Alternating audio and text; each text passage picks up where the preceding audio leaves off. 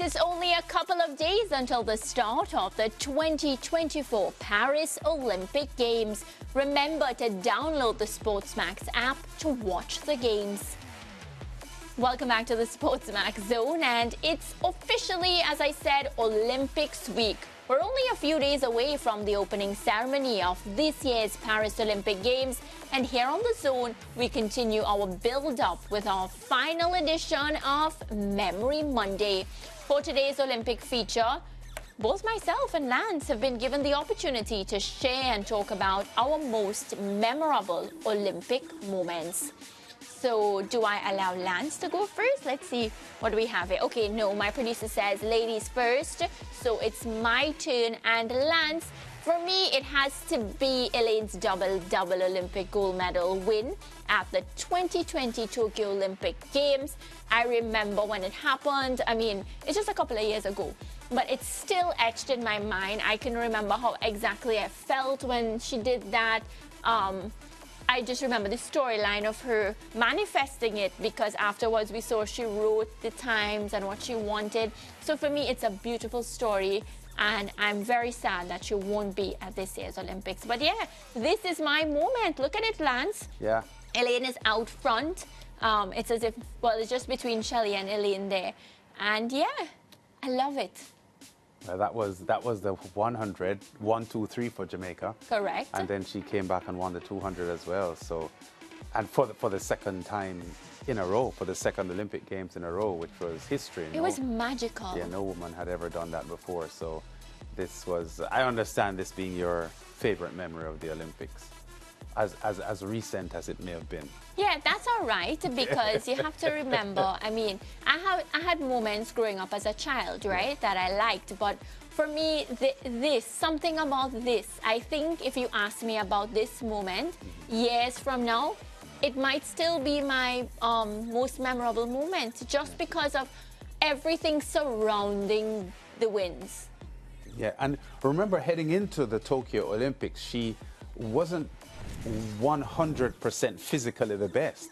So there was some worry or concern from her fans that she wouldn't have been able to emulate what she had done in Rio 5 years before that.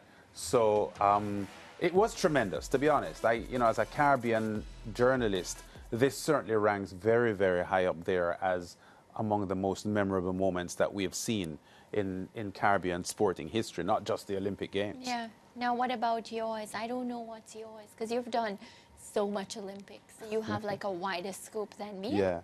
What's yours? Well, let me start by saying that watching the '96 Atlanta Olympics with Dion Hemmings winning the hurdles, 400 hurdles, was my first seeing a Caribbean athlete winning a gold medal at the Olympic Games. Okay, live. But yeah, live. But this Usain Bolt 2008 world record run in the 100 meters was unbelievable. Yeah. And if I put all of my top moments into a bag and decide which one would be the top one, that one aces it for me, because I was doing commentary, Mariah, and I couldn't believe what I was seeing. What did you say? Do you remember what you said?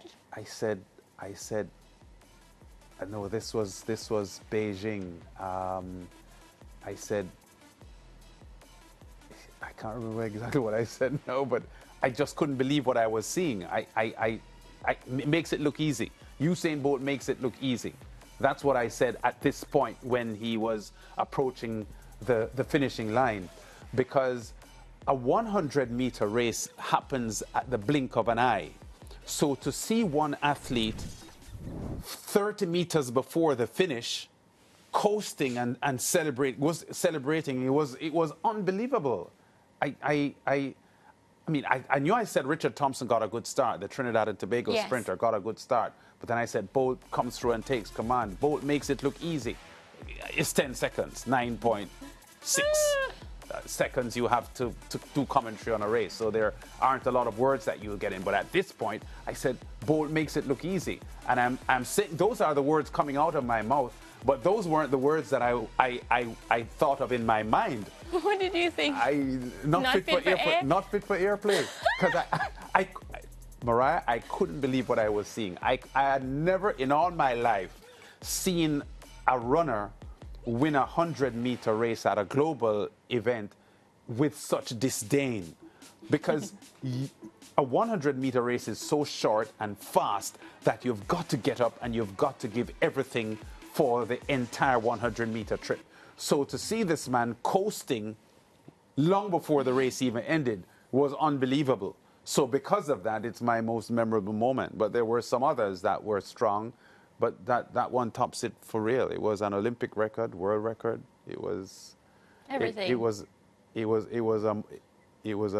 moment. It was a moment. And the Bird's Nest experience, that was the name of the stadium in Beijing, was magical. And the fans really, really adored Usain Bolt. He was the biggest star of those games, certainly in track and field. Phelps would have been big in the swimming pool as well. But the manner of the win and the fact that he ran a world record and made it look so easy was just mind-blowing. And when people say Usain Bolt is the greatest sprinter of all time, that is one of the reasons why people say that, because people don't break world records looking the way he did. Yeah. Yeah, it was magical. Yeah. Well, you know, he's not on the show today, but we couldn't leave out our dearest Ricardo Chambers and his most memorable Olympic moment. So let's see what he chose.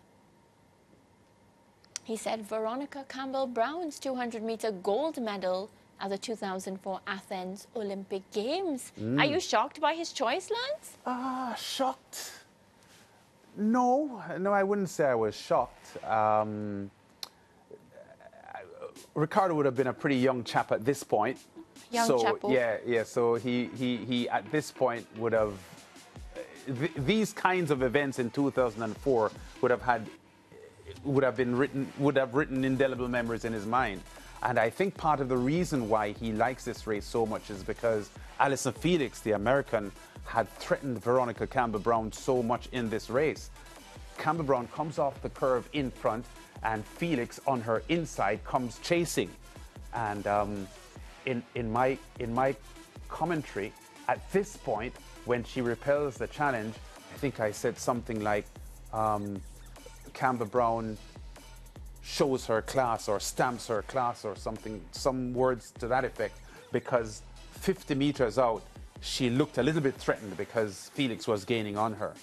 But Campbell-Brown found something extra, and at this point in her career, she was a real Jamaican favorite, Veronica Campbell-Brown, and in 2004, it was a high point of her career. So I can understand why Ricardo has that as his favorite or his most memorable Olympic moment, because it was pretty special. Yeah. Well, we're going to take a break, but I'm just reminding our viewers, and I'm going to keep reminding you until you remember that the Olympics just 2 days away, Lance, and it'll be live on SportsMax, and they can download the SportsMax app. Yeah, and we have to remind them that the official opening ceremony starts on Friday, but in the schedule, you will see something called -2 and -1. Okay. In the countdown to the Olympics. So day 1, Olympic ceremony day, is day 0. But because football and those tournaments have a lot of games to be played, they have to start the competition before. So Argentina plays Morocco in a men's football match on Wednesday morning. So football actually starts on Wednesday. Okay. And there are other competitions going on Thursday. All right. Although the opening ceremony and the official start date for the Olympics is on Friday, but the games start Wednesday with men's football. So they basically need the app like now? Yes. Okay, got it. You heard from Lance, the Olympic boss. We're taking a break.